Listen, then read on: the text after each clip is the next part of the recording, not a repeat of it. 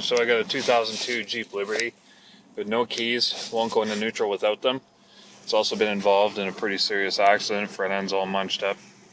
Pretty bad, all the airbags in the dash have been deployed. So here's what I'm going to show you how to throw it into neutral. This cover here comes right off, it's only got 4 clips holding it in. Very gently pull that off. And like always I say this is a last resort.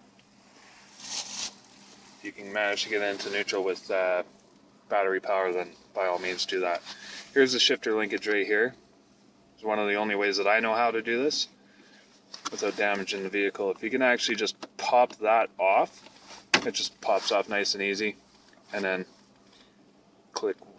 pull it up twice. There we go, once for reverse, 2 for neutral when you're in neutral.